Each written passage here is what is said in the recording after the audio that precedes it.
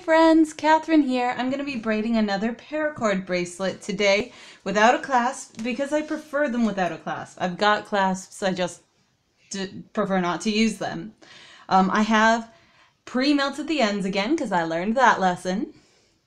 And this is about 8 feet of paracord. I've found the center. What I did was I actually held the ends up and then hooked a thumb through the middle and just ran it to the ends of my arms there. My arms are a little longer than 8 feet from side to side, so that works out for me. And we are going to be doing a snake knot today. So we've got this loop, and we've got a right side and a left side. Let's run this out towards me. Alright, so we've got a right side and a left side. To do the snake knot, what you're going to do is bring the left side over the right side so that it crosses, and then under the right side. So you've got this kind of funky pretzel looking shape. At least it looks like a pretzel to me. So we've got the left side wrapped around, but the right side's pretty much where it always was, and the left side ends up back on the left again. So that's over and under. Then we're going to take the right side and take it under the left side that's sticking off the left again, and through the original loop that we made in the front. And then pull that down tight, and it should, if everything works out, and I really hope it does because I've never done this knot before, pull down into this wavy front and back kind of thing. And it did, which is awesome, so it works. Perfect. Okay, we're going to tighten it down way down to the end while not sliding it off the end. Not. It's punny. So we're going to slide it down to the end without sliding it off of the end, as close and as tight as we can make it. Because that's going to be the end that we hook our ends that we end up with through. So without sliding it off the end, we need to make it as close as we can because we want it to be tight so that it holds the tension when it's worn on the wrist. And then we just take and do that same process over again. Over and under for the left side, and then with the right side, under and through. And then, when we pull it tight, it should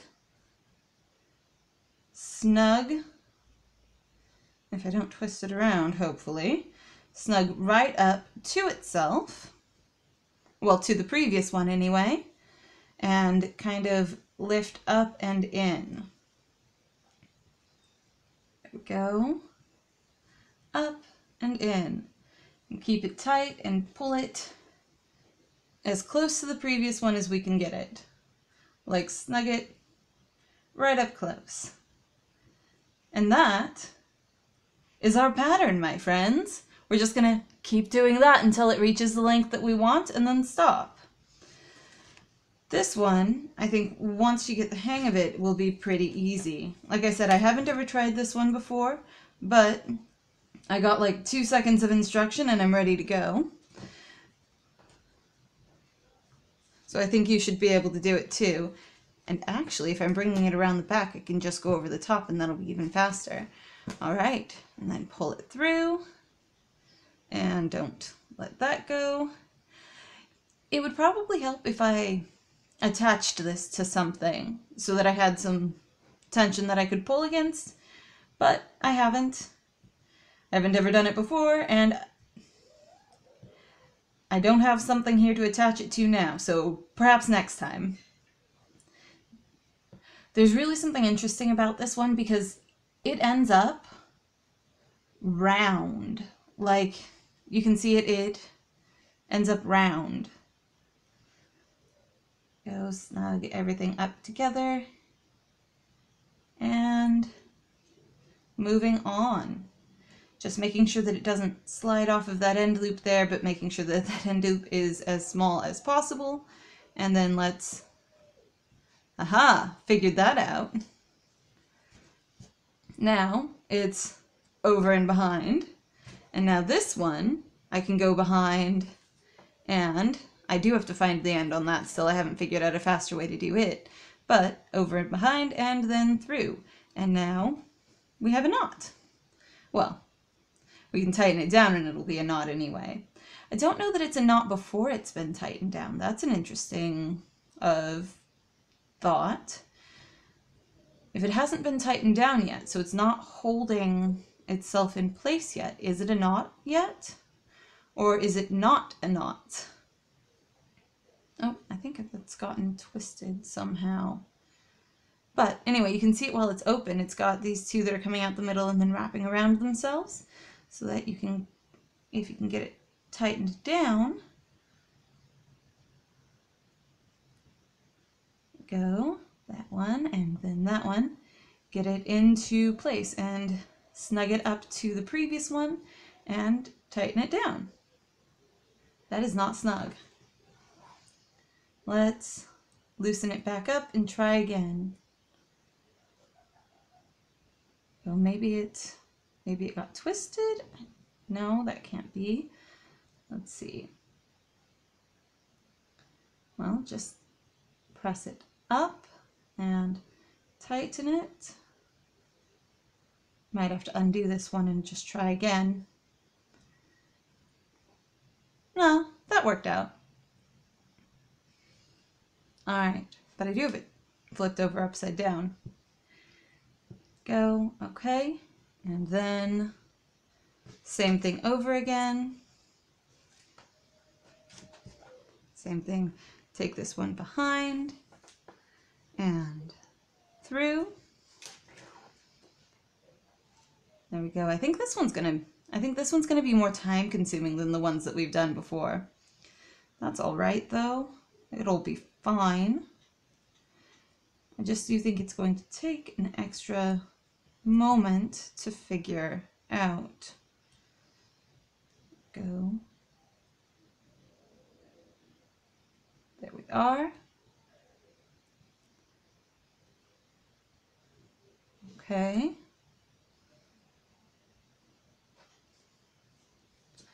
Then just lift that one up and put it through. See, this is one of the drawbacks of working with this much length, is that it ends up all over the place, and then sometimes things don't go the right way. That did not end up right. All right, try again. Okay, over and behind, and then behind and through. Try again. There we go. That's turning out better.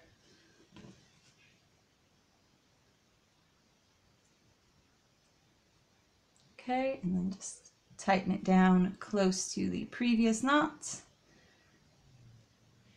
And it's coming along. I definitely do think that this one's going to be slower than previous projects though, and I don't know that it's using up as much paracord as the wider ones do. So this probably isn't going to take as much length to do it. I might should have used a shorter one, but oh well, it'll work out. Go.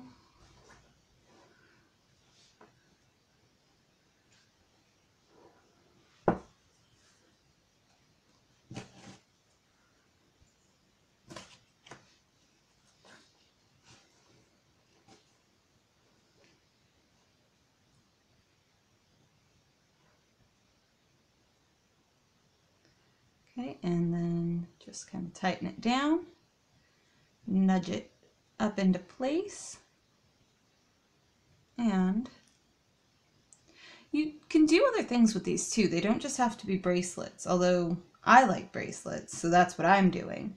But you could also do like lanyards or zipper pulls or pretty much anything you can think of that you might want a length of something holding it together. Could do, I don't even know, backpack straps. You could make backpack straps. Though that would take a lot of paracord, but if you've got it, why not use it? Go. Probably wouldn't do this one. I would do one of the faster ones maybe, because this one is definitely going to be a more time-consuming one. But I do still like that it's round. And it's definitely, yeah, it's completely cylindrical. There we go. That's the word I was looking for. Cylindrical. Okay. That ends up being faster. I definitely do recommend that, just going over the top of your project if you don't have it attached to something. If you have it attached to something, now obviously that's not going to work. But if you don't have it attached to something, just going right over the top of it should be just fine. Go.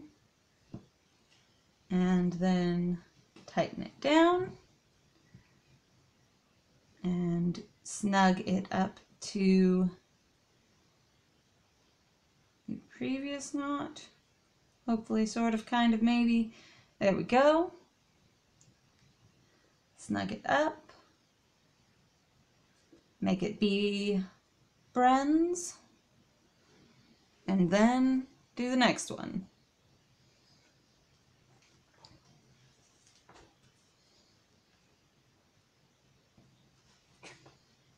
There we are. And tighten her down.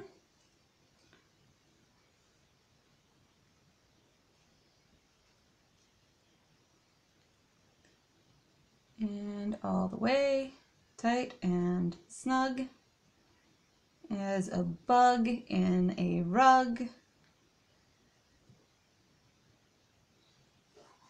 And next one. I definitely notice this is slow going, but gives you good insight into what I'm doing. Go.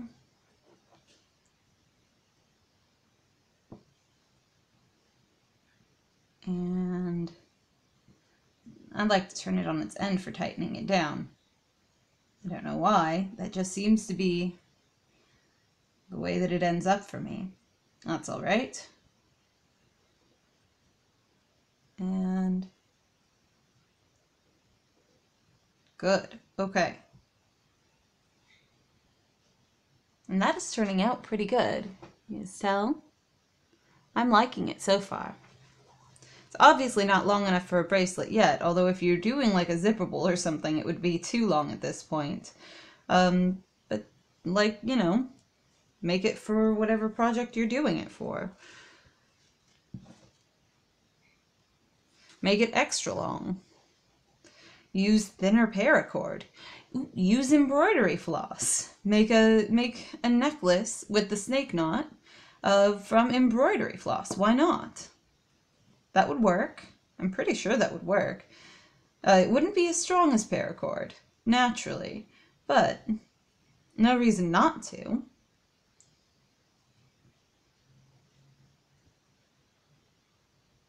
There we go. Okay.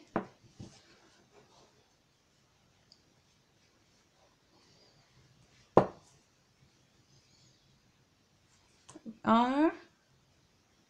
And now that I've gotten the hang of this, it's going a little bit faster too. Still not as fast as the previous ones, but a little bit faster nonetheless. These loops are kind of going strange. Probably because I'm wrapping it over the top so the paracord's getting twisted. I might have to let the twist out of it.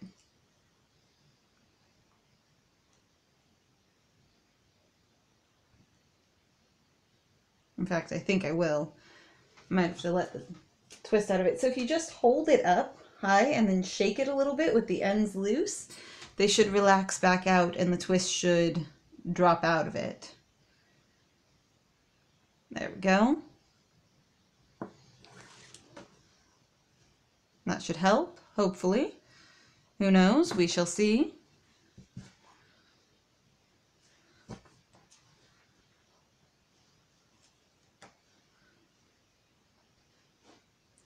There we are. And tighten down. Basically, what it ends up being is that the two strands are looped around each other in a kind of flat way. Near as I can tell, anyway. It's what it ends up being. Kind of like that. You can see. Ooh, that's kind of stretchy. Interesting. It's probably because I'm not tightening it enough. I should probably tighten it tighter. Tighten the knots down harder. Well, I'm not undoing it. That's not a thing that's going to happen. But it's something to bear in mind for future projects if I decide to do this knot again.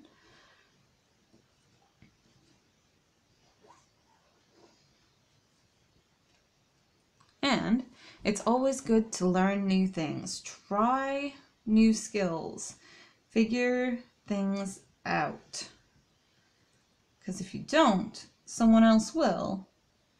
And then you're just out of the loop. Man, that's another pun.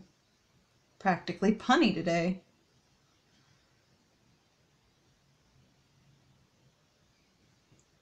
Go. Okay.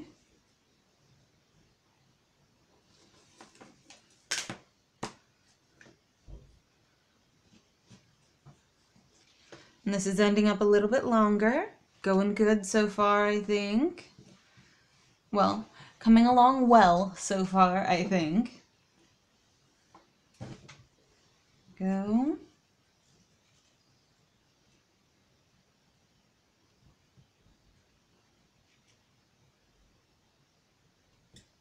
There we go. All right, scrunch it down. Try the next one.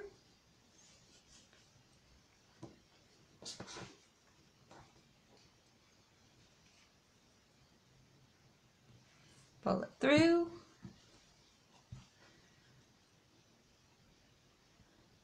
And which one? This one has extra length, and then that one goes tight, and then just make sure that it's not actually wrapped around the previous knot, because I think that could be a thing that happens if I'm not careful. Go. Okay. Then keep going. And that's the thing about these. It's repeated action, which is nice, I think. Because once you learn how to do it, you can just keep on doing it. And by the end of this, you should be able to tie this knot. Having seen it enough times at least. There we go. Again. And this is getting shorter now, which is good. We're about halfway down the length of paracord, but it's definitely more paracord than we needed.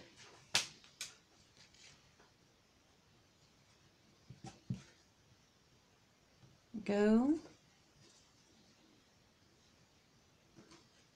And then tighten the whole thing down.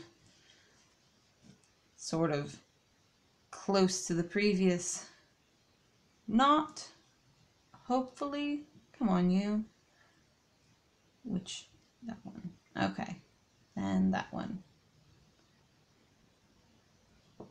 Then that one again.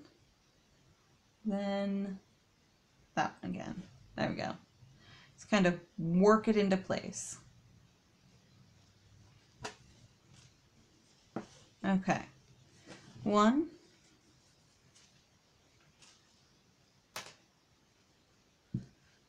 And 2. And oh, don't ride up. And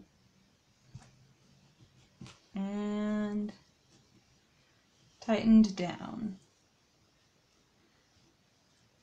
Come on, you, all the way. See, this one, then this one, then both of them. Tight. There we go. Okay. It's twisting a little bit because I've got this section right here that's looser, but I can just kind of twist it back into place. So whatever. It'll work out. All right. Over and behind. Over and behind. And through.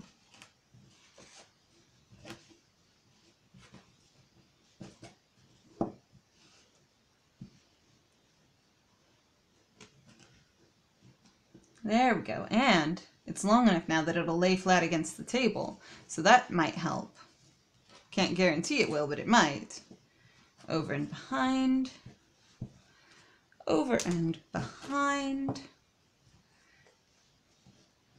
And through.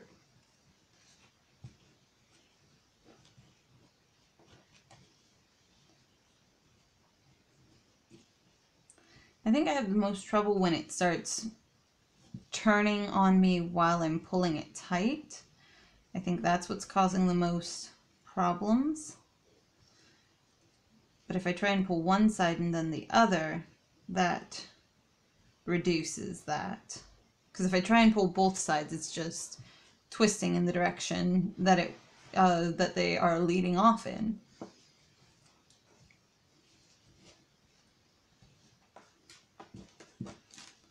All right.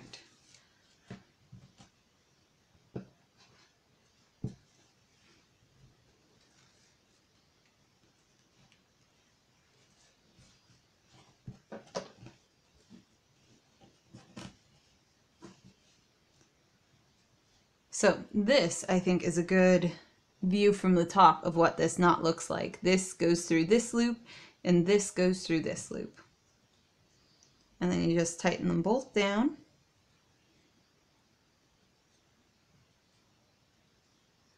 Until they snug up to the previous knot. And then let's check that bracelet for length. Let's see what we've got. Okay, not quite as long as I would like it to be, but getting there. Getting closer. Okay. This side ends up, not really. I mean, it's a little bit shorter, but I might just not have pulled them evenly. I was thinking this side was much shorter than the other one, but it's not really. It's only a little. But now they're short enough that I can just let the bottom, or the right one, behind the left one without going over the top. Which might make it easier. We'll see.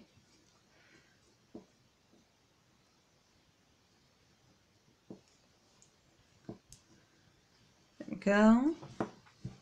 Although I do still like going over the top with the left one, so we'll see how it goes.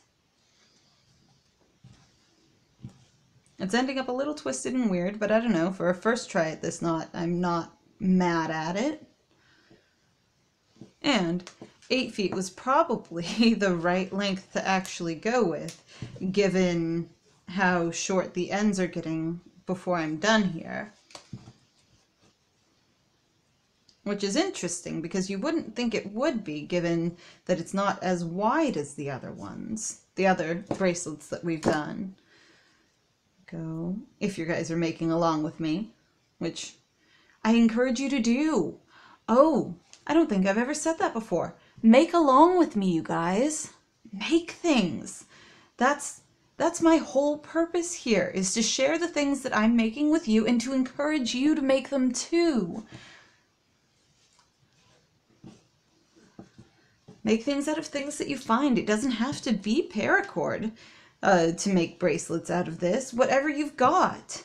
I wouldn't necessarily recommend something stretchy like yarn for this particular project, but thread or embroidery floss, or like a very thin plasticine rope. whatever you have that's handy and readily available. Make things. Make all kinds of things. There we go.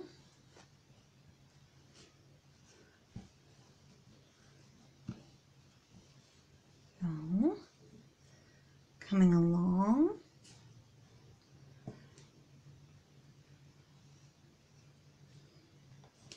Okay.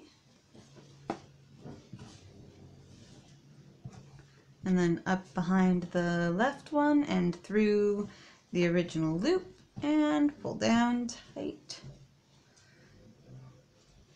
Yeah, this is ending up a little strange looking, but not too bad. Not too bad. I mean, that's what it's supposed to look like, sort of. Mostly, anyway.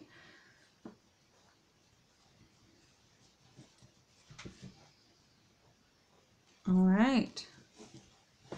Let's see.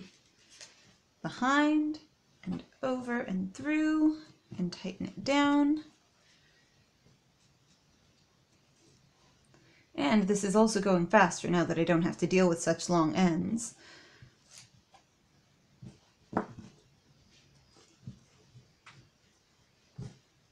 Which is nice. Part of the time that things take, a significant part of the time that things take, is just pulling the ends through.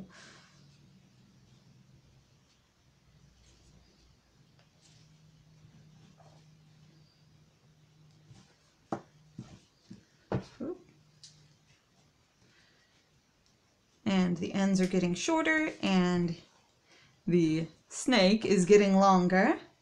So let's test it for length again. Come on, you, grab the other end. There we go. All right, and that is perfect, if not even a little bit too long, but that's all right. We will end it up. So we're gonna pull that last knot extra tight, just to be sure it stays in place. And then what we're going to do is just take both these ends and shove them through that loop that we left here. So we're going to use our handy dandy skewer. If you had a fid or something, this would be the time to use it. I don't personally own a fid. This is a new hobby to me. This is only the third paracord bracelet I've ever made.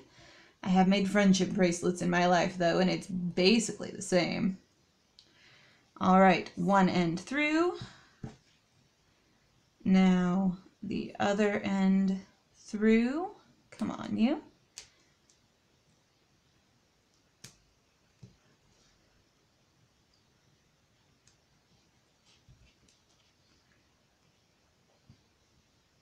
Without slipping and stabbing myself. That's always a consideration, so be careful about that. And then even them up and leave it a length that you can pull through your hand, pull your wrist through, or your hand through. Maybe even that long. Let's try. Let's see if we can get our hand back out through that. And we can. Awesome. So we're going to tie it off at that length. It doesn't take very much. All right, and I like to use just a simple knot.